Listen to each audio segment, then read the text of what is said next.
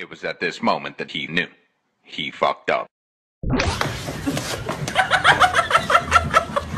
The more you fuck around, the more you're gonna find out. Yeah, might as well laugh it off, because you know damn well that shit hurt like a bitch. As long as you know that we're not laughing at you, we're laughing with you. I'm not even gonna lie, when I bust my ass, I laugh too.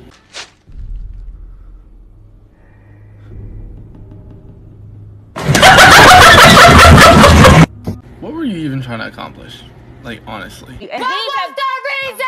And the funniest part about everything is that homie fell in the only place where there was a pole. Like, all that space, no pole.